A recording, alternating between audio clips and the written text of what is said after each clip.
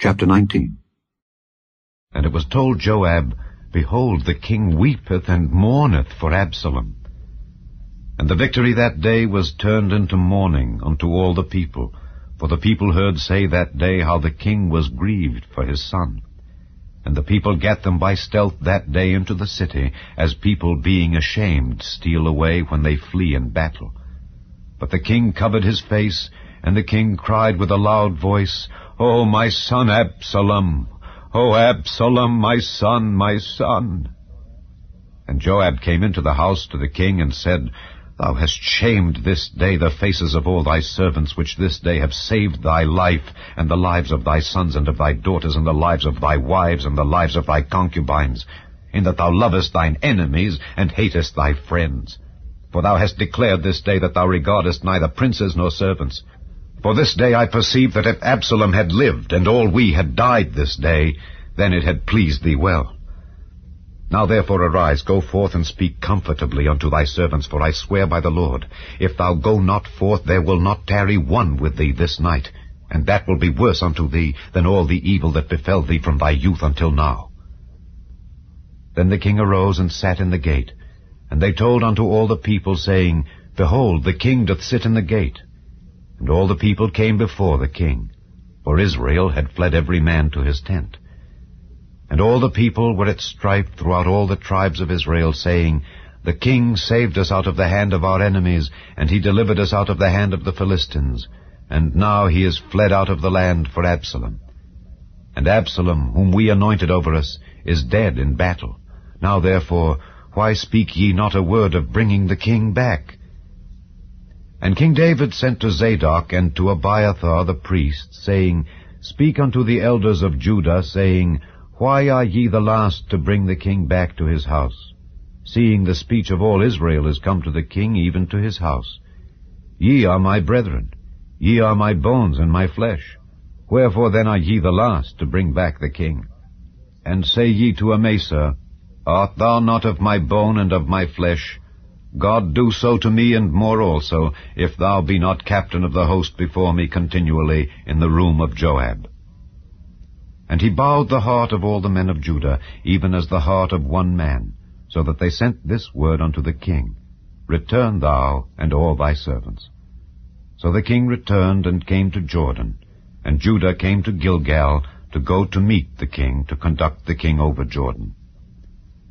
And Shimei the son of Gera, a Benjamite which was of Bahurim, hasted and came down with the men of Judah to meet King David. And there were 1,000 men of Benjamin with him, and Ziba the servant of the house of Saul, and his 15 sons, and his 20 servants with him. And they went over Jordan before the king. And there went over a ferry boat to carry over the king's household, and to do what he thought good. And Shimei the son of Gera fell down before the king, as he was come over Jordan, and said unto the king, Let not my lord impute iniquity unto me, neither do thou remember that which thy servant did perversely the day that my lord the king went out of Jerusalem, that the king should take it to his heart.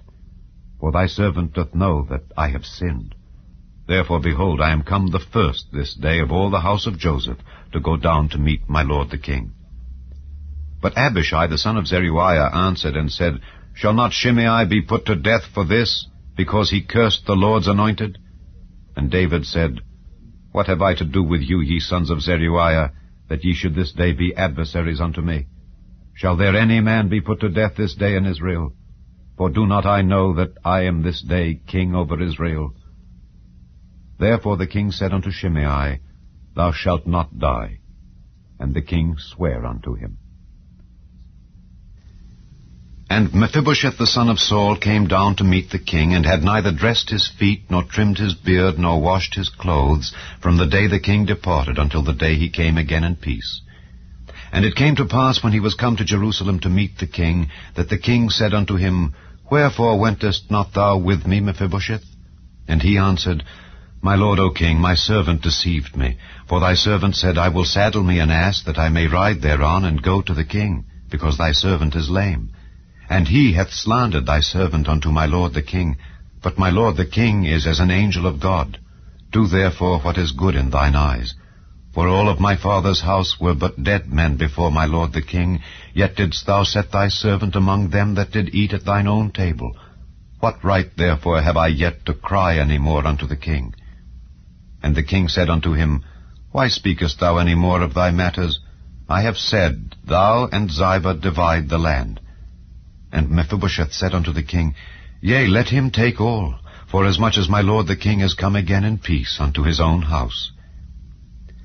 And Barzillai the Gileadite came down from Rogelim, and went over Jordan with the king to conduct him over Jordan. Now Barzillai was a very aged man, even 80 years old, and he had provided the king of sustenance while he lay at Mahanaim, for he was a very great man. And the king said unto Barzillai, Come thou over with me, and I will feed thee with me in Jerusalem. And Barzillai said unto the king, How long have I to live, that I should go up with the king unto Jerusalem? I am this day 80 years old, and can I discern between good and evil? Can thy servant taste what I eat or what I drink?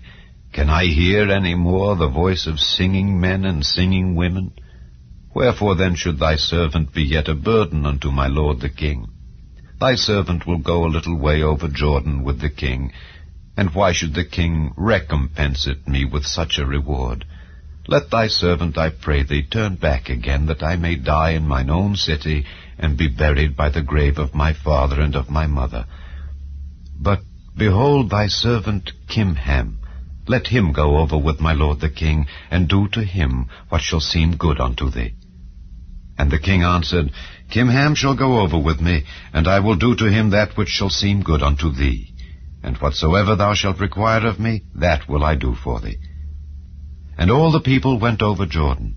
And when the king was come over, the king kissed Barzillai, and blessed him, and he returned unto his own place. Then the king went on to Gilgal, and Kimham went on with him. And all the people of Judah conducted the king, and also half the people of Israel.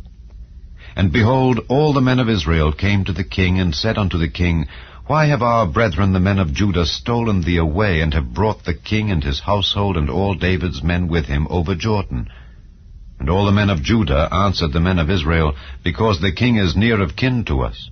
Wherefore then be ye angry for this matter? Have we eaten at all of the king's cost, or hath he given us any gift?